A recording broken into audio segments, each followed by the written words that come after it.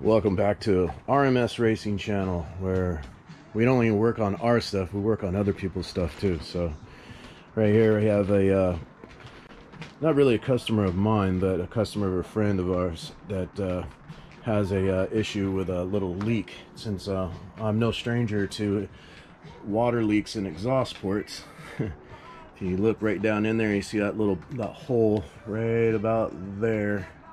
Yeah, that's not supposed to be there. So I got this is one of 3 heads. So I got some work to do. Luckily, there's only one port in each head that has a leak. So these heads are pretty clean. Should be fairly straightforward. Hoping it goes about as easy as it could be for something like this. It's kind of a tiny port to get into, but I'll do what I got to do. So anyhow, this is actually the before, and I'll show you the after.